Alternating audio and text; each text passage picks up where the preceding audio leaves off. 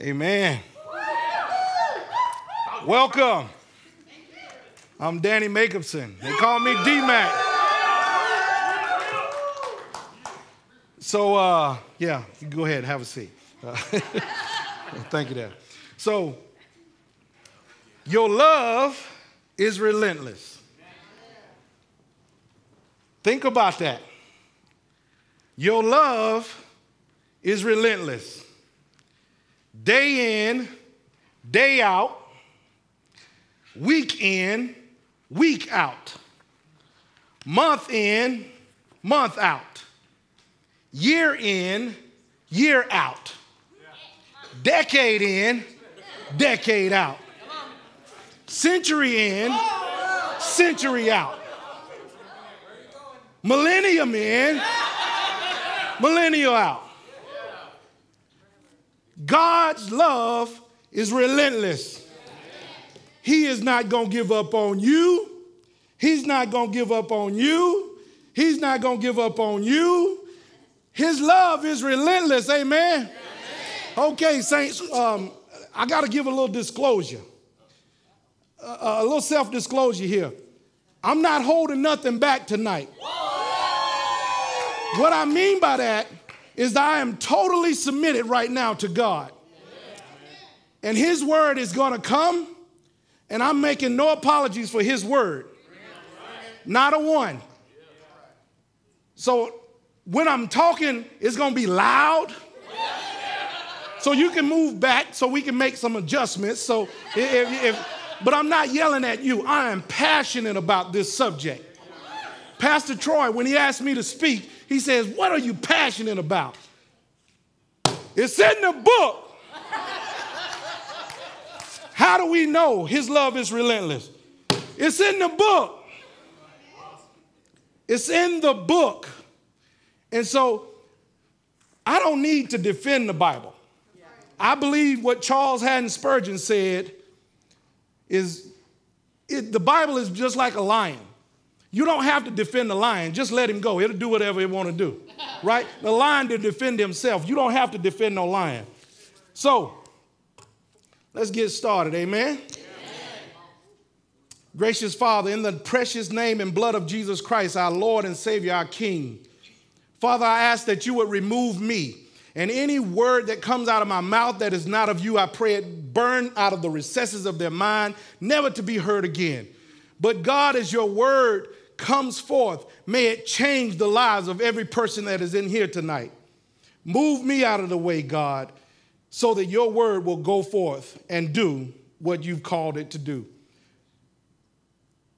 Your word will not return to you void, because you are not a man that you should lie, nor the son of man that you should repent. It's in the book. In Jesus' name, amen. Woo! I'm excited, y'all. Woo! How many people are familiar with the show, Who Wants to Be a Millionaire? All right. So we know some folks. So for those of you who aren't familiar with that, show, but it was a popular game show a while back by Regis Philbin. Philbin? Yeah, thank you. I never could pronounce his name. Regis Philbin. Regis Philbin. Thank you. So there was two familiar phrases that he had. I'm not going to ask you. I'm only going to share these two familiar phrases. And that one of those phrases I'm going to use up front. And then the last phrase I'm going to close us out with. All right? So the very first one is lifeline. The lifeline. And so part of the lifeline is, part of this show was that each contestant got to call on somebody or take away some answers, and it gives you a 50-50 chance, right? So that's the one thing. It says 50-50. And so some people think they will make it to heaven with a 50-50 chance. They're trying to do enough good things to cover their bad works. But how, if you could help me sometime, How can you, not how can you, but 50-50 chance. You're banking your eternity on whether you've done enough good things. How do you know when you've reached enough good things to cover the jacked up stuff you've done? You got to be a pretty good accountant. You got to be a pretty good, you got to be on it, Jack. And I hope you ain't like me where you forget a lot of stuff. There's so much junk I've done and I've forgotten about. I remember one time I was going to the store, just going to the store, getting a coffee or something, and I'm going to pay for my coffee, and the lady behind the counter said, "You were mean." She's like, "You were just nasty." I don't even remember being that way to her, but she did. And so I just started beginning thinking, yeah, I did some jacked up stuff. So I can't necessarily deny any of her claims, but she has that proof on me. So banking your eternity on a 50-50 chance, that's pretty scary. So let me get a volunteer. Young man. Yeah, can you stand up for me? 50-50 chance right here, right? Heads or tails? Tails, you're going to heaven. Heads, you're going to buzz hell wide on. All right, you ready?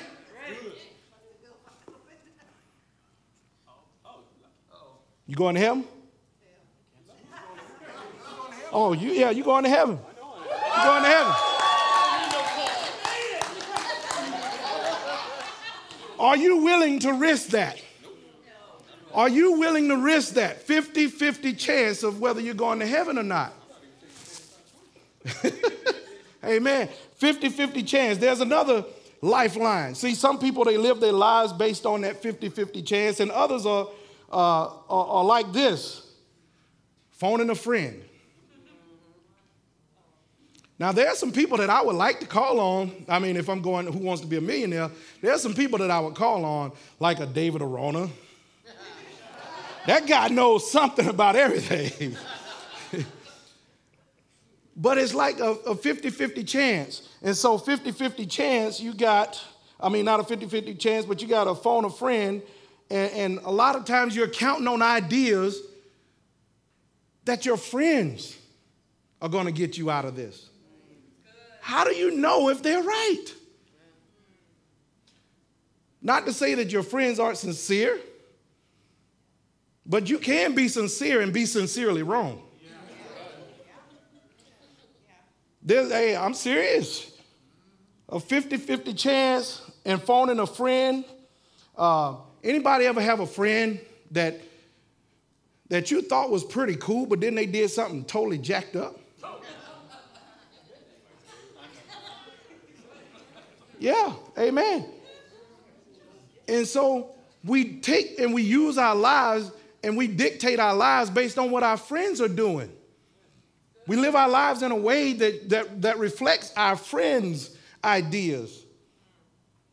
We live our lives in a way that reflects what they think, the way that they act. And finally, how about ask the audience? Ask the audience. That's your last lifeline, by the way. That's your last lifeline.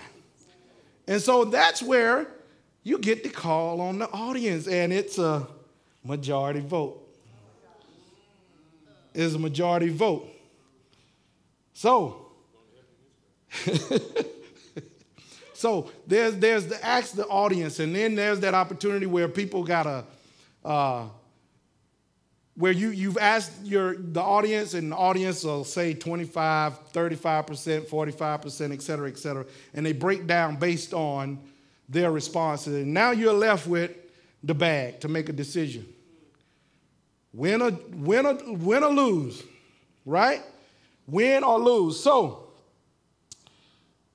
a lot of people in this new age, they believe that the Bible is outdated. And there you are. If you ask in the audience, most people have totally abandoned the Bible, totally thrown it out of the way so you can do whatever it is that you want to do. Amen? You can. It's in the book. Everything is permissible, but not everything is beneficial. See, so don't look at me like I'm pathetic. The book said it. Amen? So let's start out with my first point here. Turn with me to 2 Peter chapter 1. 2 Peter chapter 1. When you get there, say amen. All right, all right. Or you can follow the screen. That's awesome. Yeah. Amen. If you want to follow the screen, you can.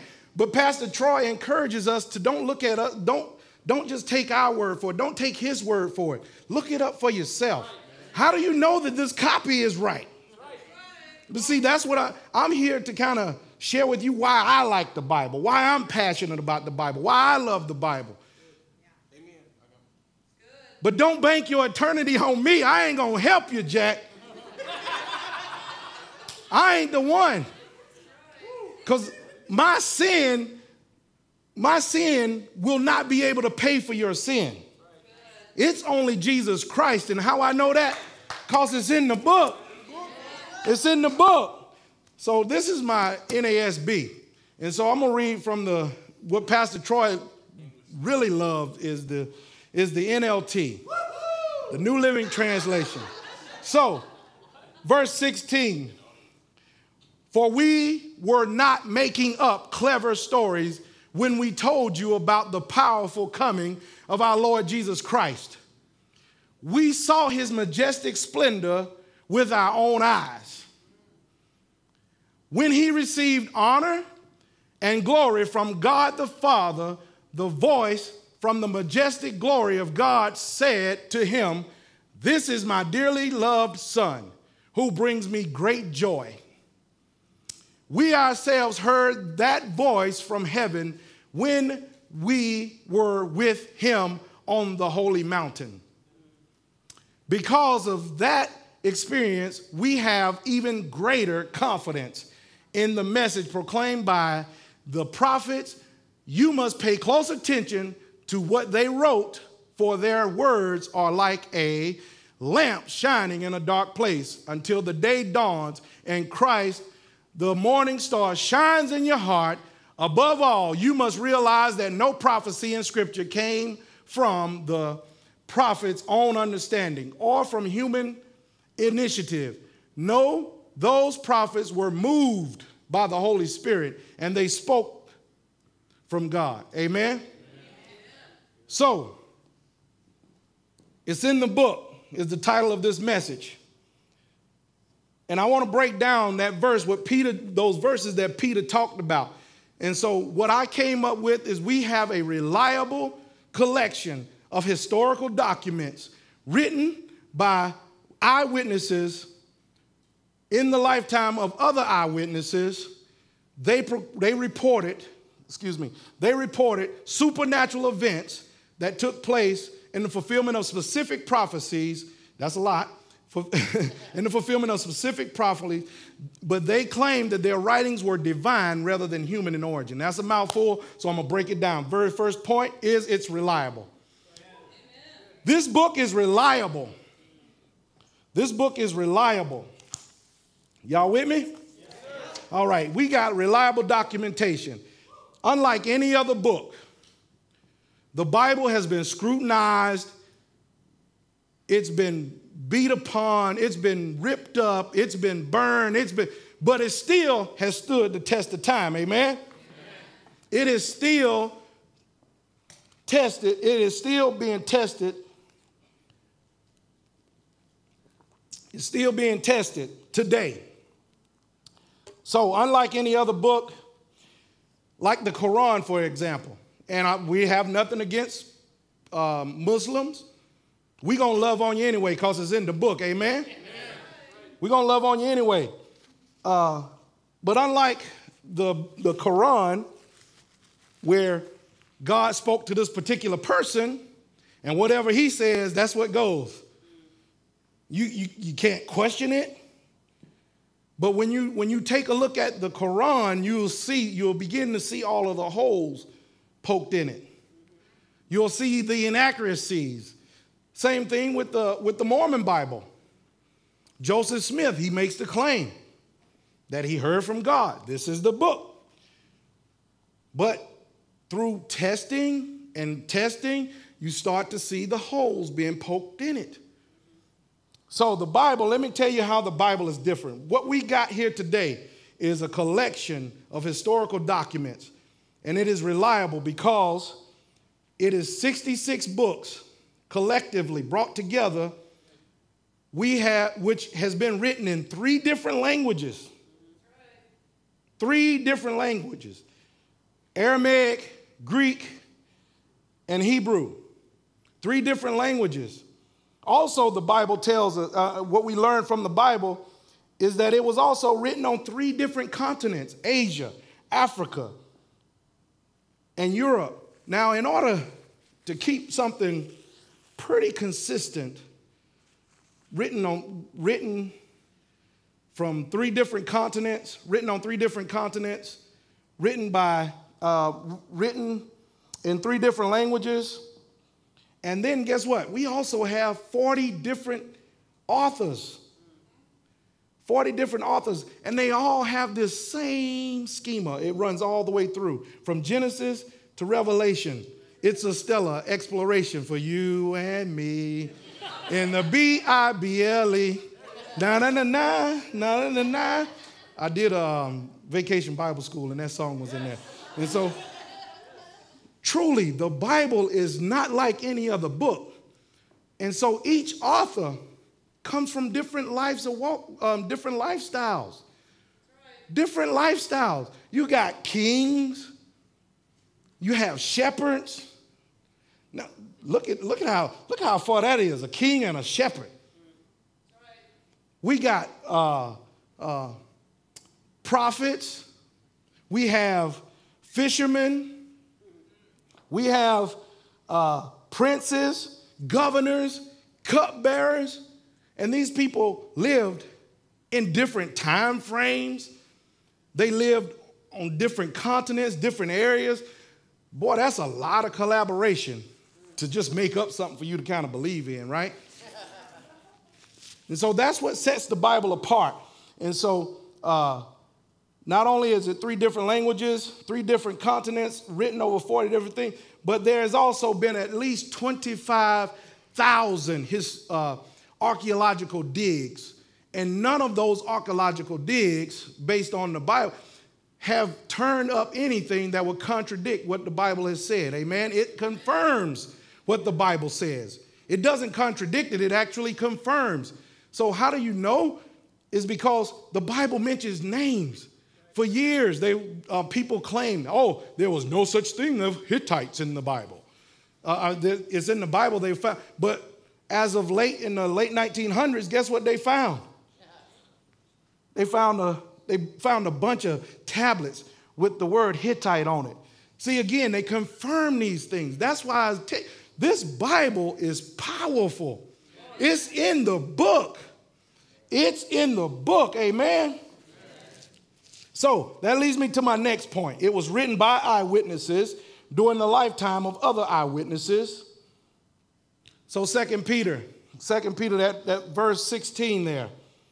Can we get it on the screen? There we go. For we were not making up clever stories when we told you about the powerful coming of our Lord Jesus Christ. We saw his majestic splendor with our own eyes. This ain't cleverly devised stuff. There were eyewitnesses. Eyewitnesses. See, that's a game changer.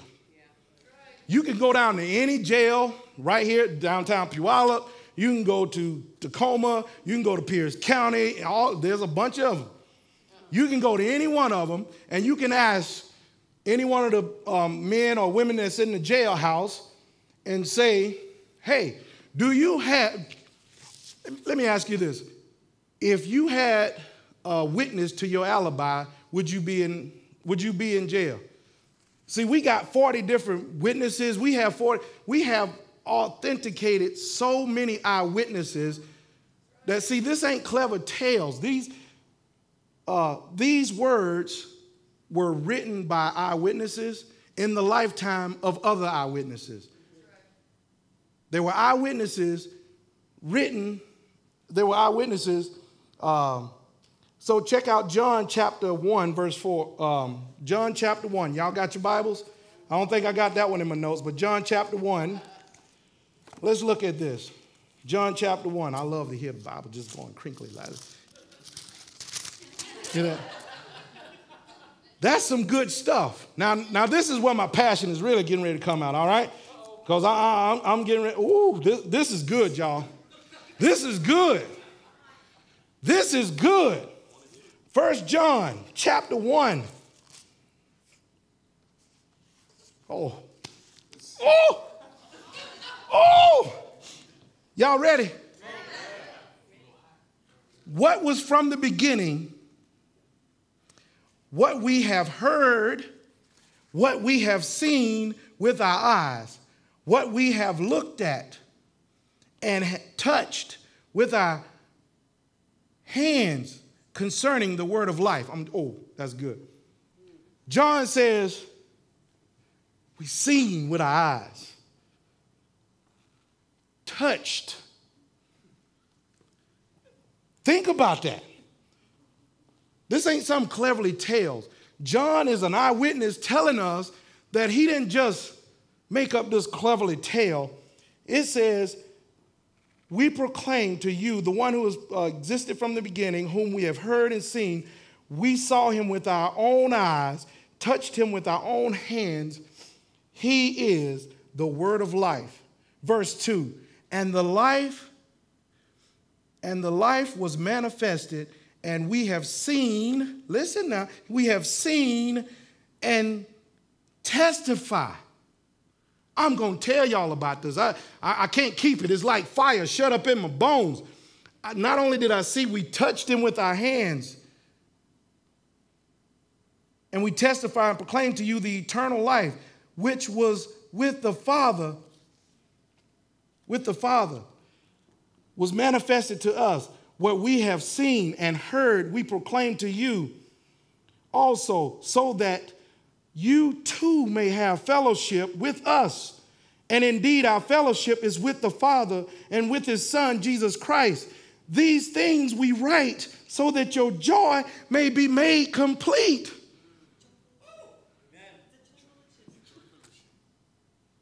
This is good stuff, y'all.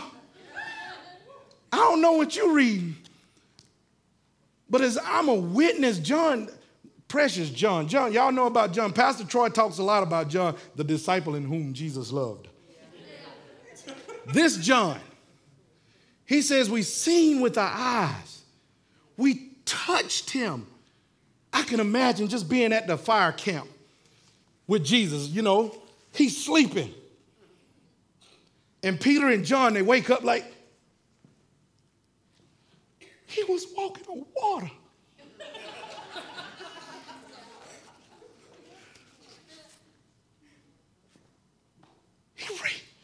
He raised the dead.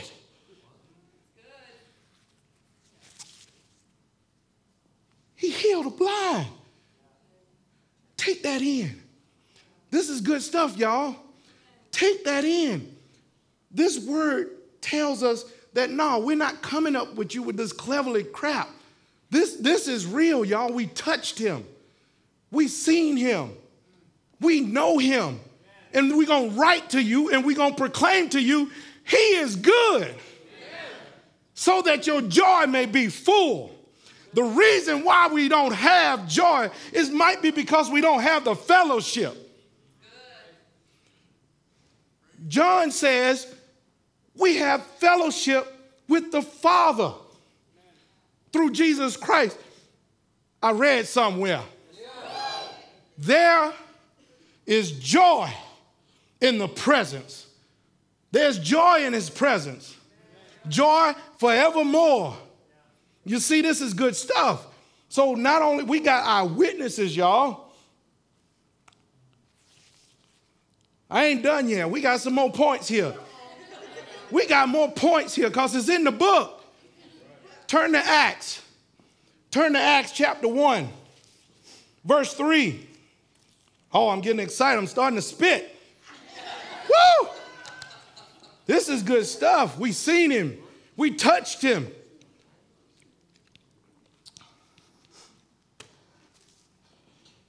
Acts chapter 1. Y'all there? Amen. Oh, that's what I like to hear. Amen. Acts chapter 1. There we go. I love it. Yeah, that's what I'm talking about, Jack. Yeah. Acts chapter 1, verse 3. During the 40 days after his crucifixion. Read that again. During 40 days after his crucifixion. I don't know about y'all. How many seen that Mel Gibson movie? You think you can survive after that? 40 days after his crucifixion, he appeared. He appeared to the apostles time and proved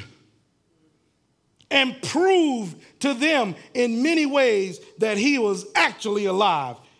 And he talked to them about the kingdom of God. We don't have cleverly tales, y'all. We got a book that has been tested. We got a book that has been tried. We got a book with eyewitnesses to this thing. We got witnesses that have touched and have seen Jesus Christ do the things that he's done. I'm going to tie this up with one more point, all right? 1 Corinthians chapter 15. I read somewhere. Amen. Y'all tracking with me? 1 Corinthians chapter 15. Y'all there? Amen. 1 Corinthians chapter 15, verses 1 through 8.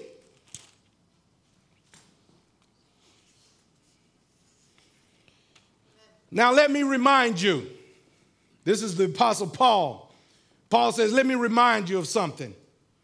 I'm going to remind you, dear brothers and sisters, the good news I preached to you before. You welcomed it then, and you still stand firm in it. It is the good news that saves you if you continue to believe the message I told you, unless, of course, you believe something that was never true. In the first place, I passed on to you what was most important and what had also been passed on to me. Christ died for our sins, just as the scriptures said. I ain't through yet. But just as the scriptures said, Christ died for our sin. Monica kind of shared with us earlier about for a righteous man, one might do it. But what if you're not? That's jacked up, but check it out. So, just as the scripture said, he was buried and he raised from the dead on the third day, just as the scripture said. It's in the book, y'all. Just as the scripture said, he was seen by Peter and by the 12. And after that, he was seen by more than 500, y'all. 500. 500 of his followers at the time 500 of his followers at one time, most of whom are still alive. So while this book was being penned, Paul is telling you that you don't even have to believe me. You can go check with some other witnesses. 500 more. Some of them are still alive. There are some that died, but some of them are still alive. Then, although some were still alive, though some have died, then he was seen by James and later all the apostles. Last of all, as though I had been born at a wrong time, I also saw him.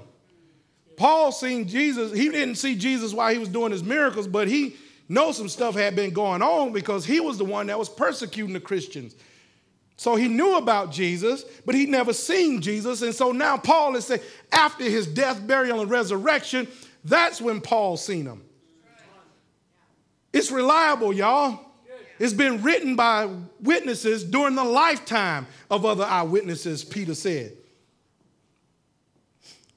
So some people say things, man, I just can't believe the Bible. It's just been translated so many times. Anybody heard that argument? Yeah. Pretty cool. So I had heard that too. And so, wow, you know, being an early Christian, I'm like, what about that?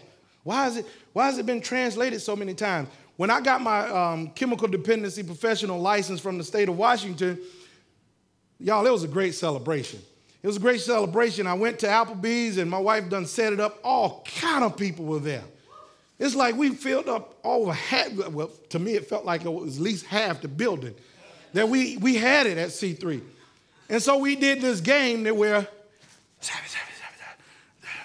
I tell this person, and it went around, and by the time it got to me, it didn't sound nothing like what it started out to be. So you hear this witness. You see, that's not how we got our Bible, y'all. Let me tell you. See, when minds are young and impressionable, especially in college, I had this challenge in college myself. I'm like, why in the world is this woman coming at me like that? Like, that's not how we got that. And so some people, they either ignorant or evil or both who kind of make that claim. Let me tell you what I mean by that. You see, the Bible wasn't translated. See, we don't get the NASB from the NLT. That's right. And then we go to the NLT and make the King James. And then we make the King James. And then, no, that is not how your Bible was written. Your Bible was written in Greek, Hebrew, and Latin. And in order to make your translation, I didn't go and talk to Ricky, and then Ricky went and talked to Sean, and then Sean went and talked to, no, they went back to the originals, to the original documentation. So they didn't come up with this and then go up to another one and then go to another one. If you learn Greek, Hebrew, and Aramaic, you can check the references yourself. You can go back to the original copies yourself, the ones that have been excavated from the 25,000 plus archaeological digs. If you can read it, and you will see with 99+% accuracy, what we got here today is the exact same thing we got way back when it was written, y'all. Oh, woo, this is good. If you ain't getting nothing, God, thank you. He's giving me something. I miss this, y'all. Don't let people steal your joy. We have a reliable collection of historical documents written by eyewitnesses during the lifetime of other eyewitnesses. So, I must also mention that there's no other book that comes close to the Bible. No other book that comes close in comparison. Homer, Iliad, Sophocles, Caesar. So people believe that Caesar was a real man. How do they know that? Because his stuff been documented. But in comparison, see, the Caesar was written back in 100. The event happened back in 100 to 44 BC. But we don't get the original copy of Caesar until 1,000 years later. And guess what? We only got 10 copies. We only have 10 copies compared to, we got 25,000+ New Testament documents. And not only that, it was written within 100 years from the time of the actual event, after Jesus' resurrection and the close of our canon. What we have is within, and this is moderate. I mean, this is very conservative number here. Within 100 years, we have a document dated close enough to the original text. All right. I'm not going to beat a dead horse on that one. So we're going to keep on moving. So there's this gentleman who get paid a lot more money than I do and been doing a lot more studying than I do. His name is Matt Slick. Matt Slick says it this way, and I quote, "As you can see that there are thousands more New Testament Greek manuscripts than any other ancient writing. The internal consistency of the New Testament document is about 99.5% textually pure. It is an amazing accuracy. In addition, there are over 19,000 copies in Syriac, Latin, Coptic, and Aramaic languages. Totaling and supporting the New Testament manuscript base is over 24,000. That's where I get these numbers from. So it's reliable, written by eyewitnesses. My next point, they reported supernatural events. 2 Peter chapter 1, verse 17. They reported supernatural events. When we received honor and glory from God the Father, the voice from majestic glory of God said to him, "This is my dearly loved son, who brings me great joy."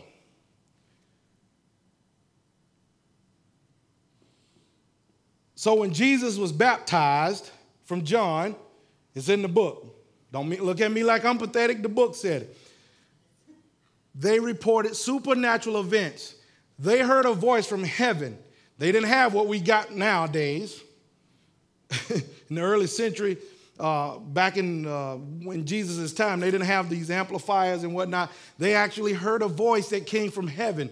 "This is my beloved son in whom I'm well pleased," or the New Living Translation says it. So they reported supernatural events. They heard the voice from heaven. Matthew chapter 3, verse 17. We got that one? All right, moving on. So, but they heard the voice, but you can turn there yourself. Matthew chapter 3, verse 17.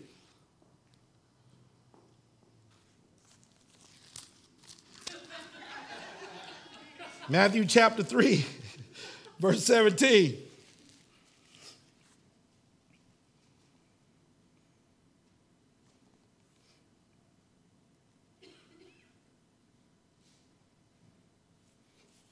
Y'all there?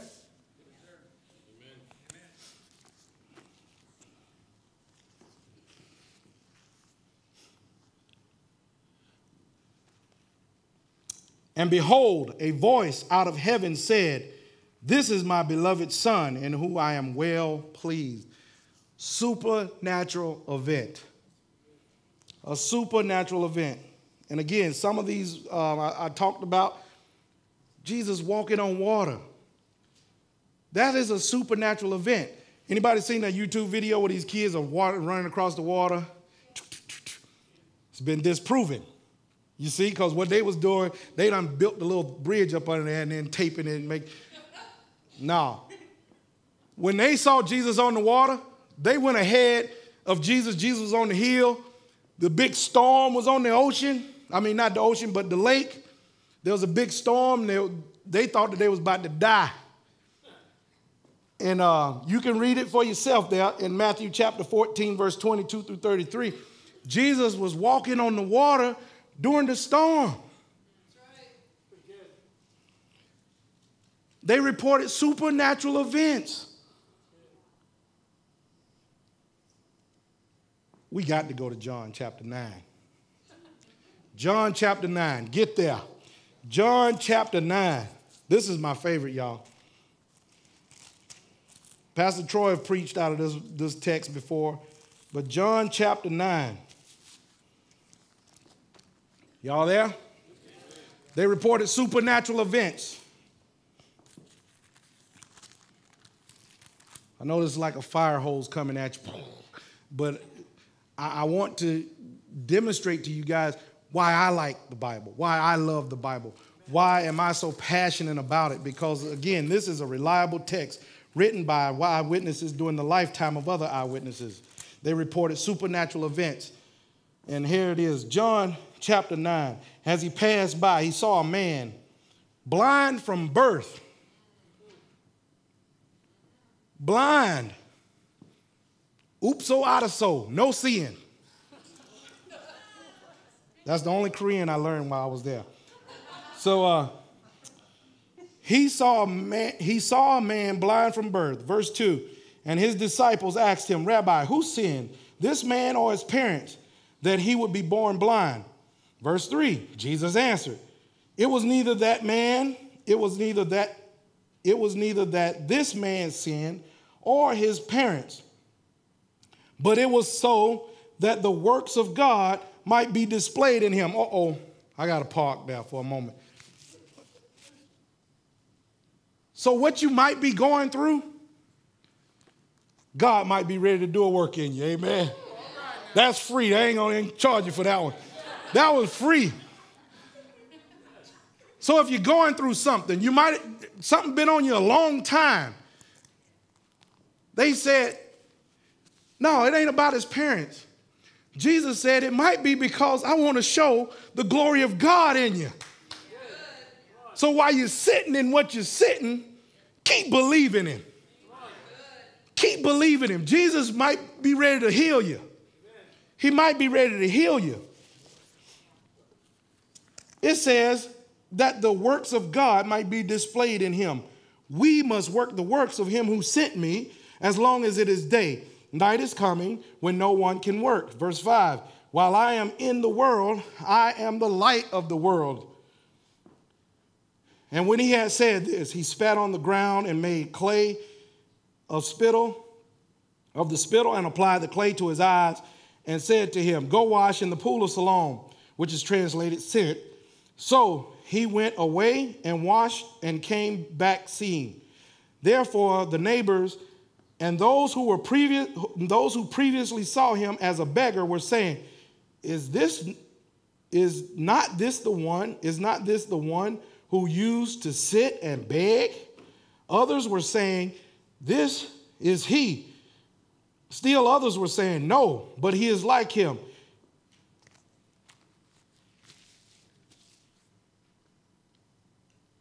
Next verse, y'all. Next verse. It's good.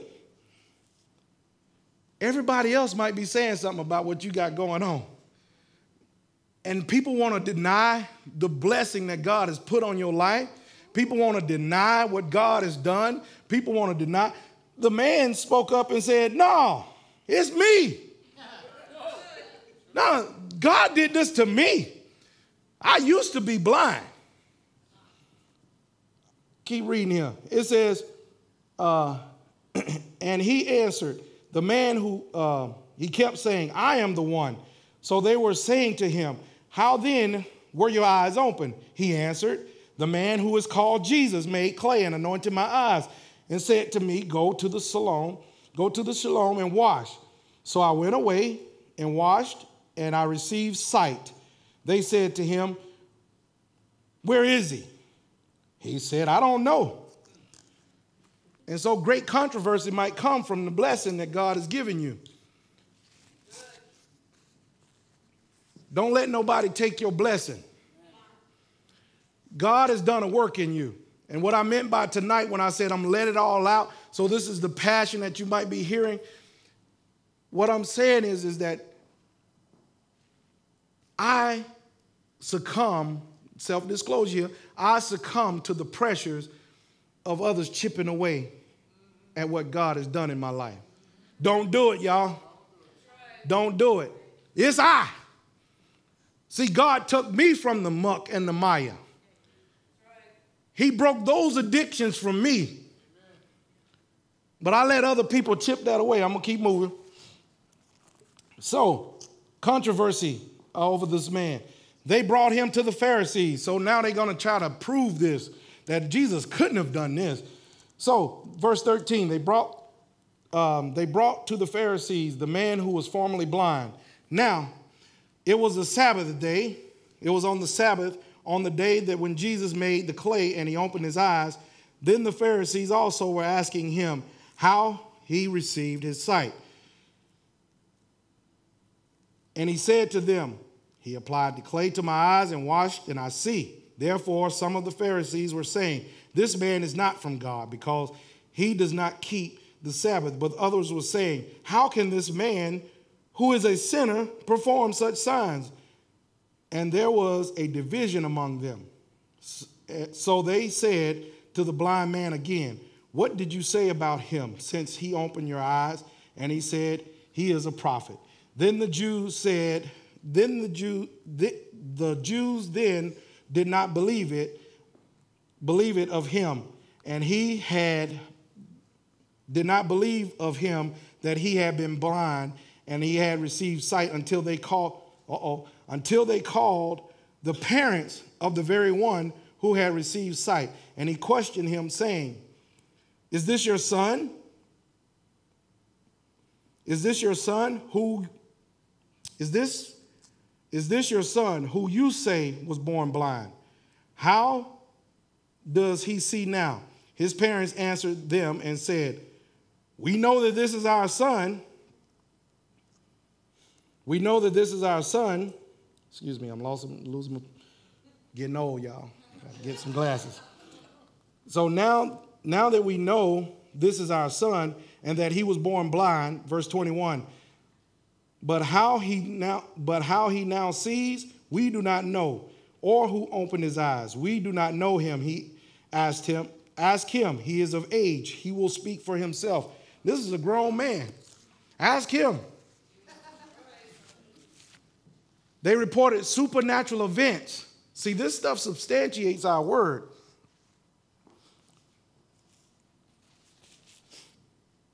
Raising Lazarus from the dead. I'm not going to turn there. I'm laboring on this point here because I want y'all to understand that they reported supernatural events.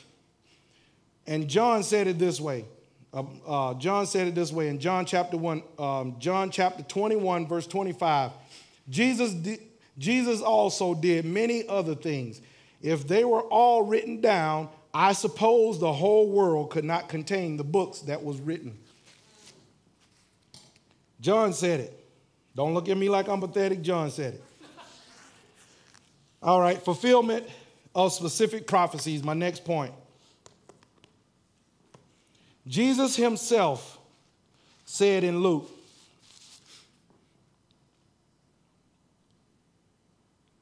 give me that 2 Peter chapter 1, verse 19. There we go. Because of the experience, we have even greater confidence in the message proclaimed by the prophets. You must pay close attention to what they wrote, for their words are like a lamp shining in a dark place until the day dawns and Christ, the morning star, shines in your hearts. Fulfillment of specific prophecies. Jesus himself said in Luke, this is what I told you while I was still with you. Everything must be fulfilled that is written about me in the law of Moses and the prophets and the Psalms. Luke chapter 24, verse 44.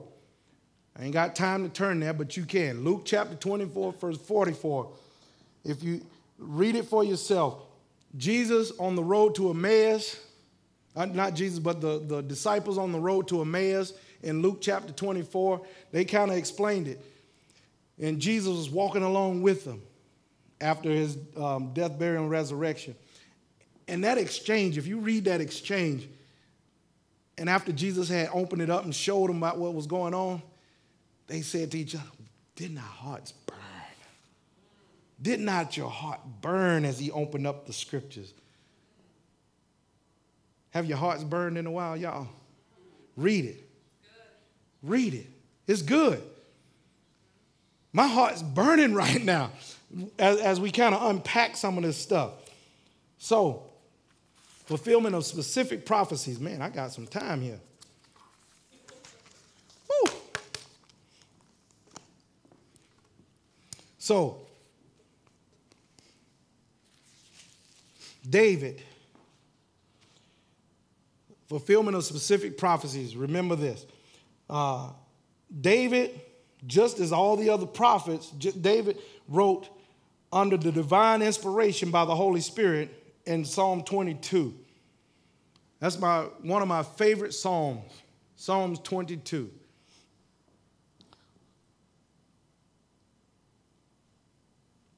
Jesus, perhaps David didn't understand completely what he was writing at the time, which is why it was prophetic. But as we read this today, there is no doubt that this was a prophecy about Jesus. So let's take a look at Psalm 22. Psalm 22. My God, why hast thou forsaken me? That's my King James right there, y'all. That NLT don't do me justice right now. My God, why hast thou forsaken me? Jesus uttered those words while he was on the cross. Eli, Eli, lama sabachthani, which is translated, my God, why hast thou forsaken me? If you read Psalm verse 22, verses 6 through 8, they ridiculed him. So not only was Jesus initiated this one when he was saying, my God, why hast thou forsaken me? And see, when you kind of read it, you'll begin to see as they ridiculed him, they would say things like, come down off the cross. Let God save him if he's that man. You see, they was ridiculing him. David wrote this 1,000 years before Jesus would even utter those words. 1,000 years. Fulfillment of specific prophecies, y'all. 1,000 years. And David had never seen a man hang on a tree. Crucifixion wasn't even invented yet. The Carthaginians didn't do it yet, nor did the Romans perfect the crucifixion. So before crucifixion comes up on the line, David shares how our Savior was going to die. 1,000 years. That's that millennial, y'all. 1,000 years. His love is relentless. Verse 22, chapter 22, verse 12. Bull surrounds me. The bulls was representation of the verse 12 there. The bulls surround me. The bulls represent the Jewish leaders at that time. David writing this 1,000 years before Jesus would die on the cross. David is penning this. But Jesus Christ is fulfilling these things, specific prophecies. Specific prophecies. That's what this word says. It's specific prophecies. Verse 14, I'm poured out. Jesus Christ was pierced in his side, and blood and water flowed out. Verse 14, his heart would melt like wax within him. Verse 14. Verse 15, he said on the cross, I thirst. And they gave him wine to drink when he was crying. Verse 16 of chapter 22, dogs surround me. This was a reference to the Roman soldiers.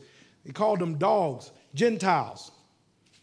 Specific prophecies. Again, don't look at me like I'm pathetic. The book said it. They pierced my hands and my feet. Verse 18, they divided garments and cast lots. Jesus Christ, they cast lots for his garments. Not only would the people who wrote the Bible, they'd have to even get their enemies to go along with everything that was happening at one time. Specific prophecies. Specifics. So if you want to deny the cross, that means you got to get your enemies on board with what you said 1,000 years before it ever happened. And they have to be in line and in sync. We got a reliable document, y'all. We got a reliable documentation.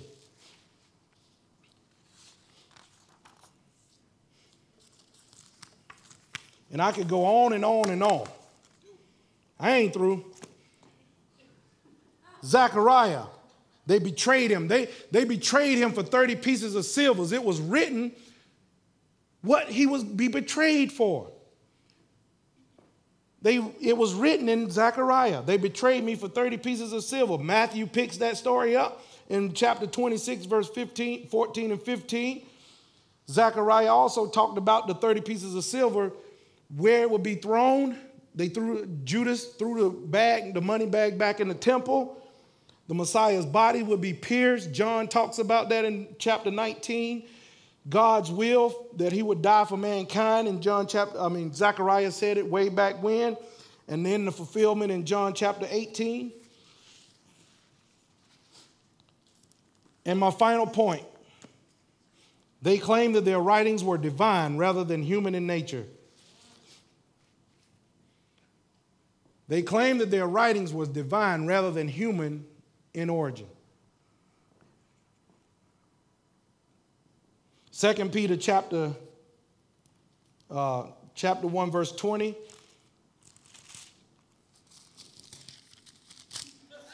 Y'all there yet? We got it.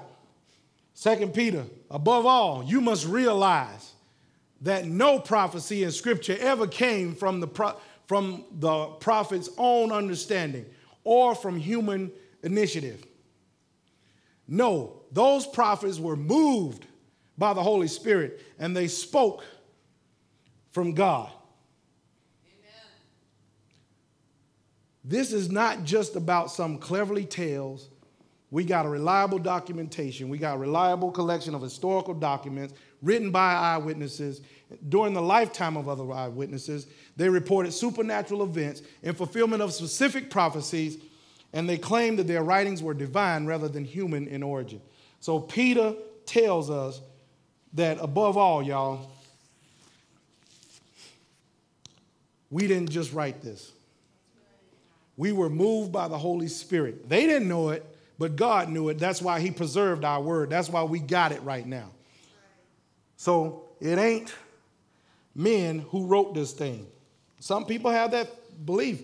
I can't believe it because man wrote it. Well, then you can't believe nothing you've ever read then, because man wrote it. You can't believe nothing you've ever read because man wrote it. But that's not what their claim is. They claim that their words were divine rather than human in origin. So they make this claim that, no, I can't believe it because man wrote it. Again, you would have to dispel everything that you've ever learned from any book that you've ever read if you want to make that claim. So, in conclusion, what do I do with all this information? Like I said, there was fire truck, there's a lot of information, but what do I do with all that information about the Bible? Believe it, y'all. It's in the book. It's in the book. It's in the book. So when you have issues with Jesus, when you and I have issues, take it to Jesus, because he says that I have overcome the world. When you're stuck in addiction and anxiety is pressing upon you, you can call on Jesus, y'all. Amen. Proverbs chapter 3, verse 5 and 6 says, trust in the Lord with all your heart and lean not on your own understanding. In all your ways acknowledge him, and he will direct your path. Are you suffering? If you're stressed out, why don't you grab James chapter 1, verse 2? I'm giving you some equipment, y'all. James chapter 1, verse 2. Let's go to it. James chapter 1. So when you're going through and stress is on your back, James chapter 1, verse 2, consider it joy. Consider it joy, my brethren, when you encounter various trials, knowing that the testing of your faith produces endurance. So when you're going through those stressful times, and you're heavy-hearted, God has written us this beautiful love letter. And you can go to it. You can count on it. That's what Jesus did when he was tempted. He went back to the Word. He went to the Word. So if you're stuck in some sins, some secret sins, and it don't seem like you can pull your way, you can pull out Jeremiah chapter 33. Call on me, God says, and I will answer and show you great and mighty things, things that you don't know none of. Grab that word, y'all. It is what the word is what saves you. The word is what saves you. When you've run into a dead end and there's a great sea of obstacles before you, and the enemy is pressing down on your back, you can do like Moses, say, stand back and see the salvation of the Lord. Amen, in Exodus. When you're feeling alone, take hold of Psalms chapter 147. Trust him, y'all. I'm going to have the band come up. Let's pray.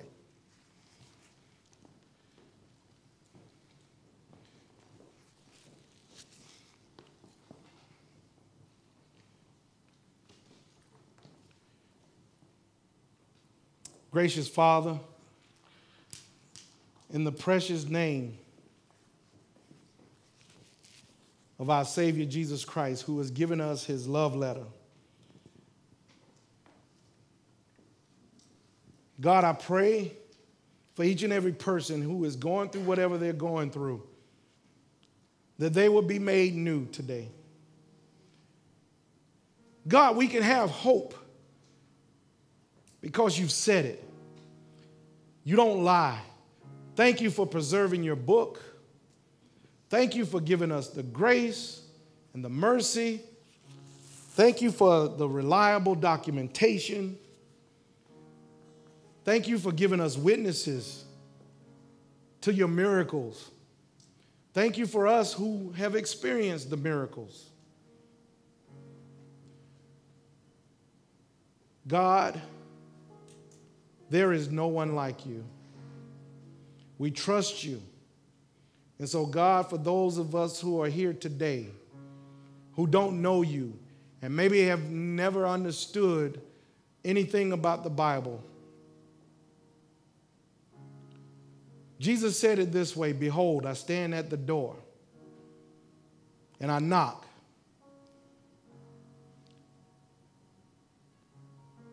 If you hear me knocking, open up the door and I'll come in and I'll sit with you and dine with you.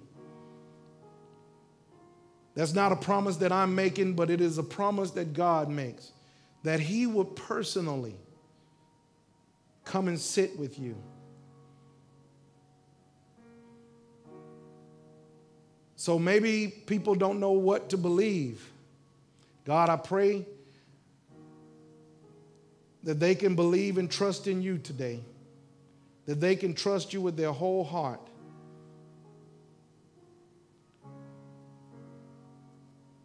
And God, thank you for this opportunity that you've given us tonight to respond to your word.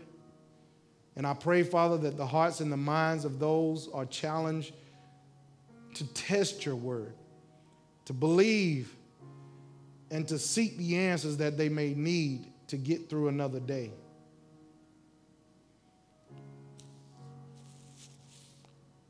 Finally, what Regis Philbert said, when you don't know, is that your final answer? In Jesus' name, amen.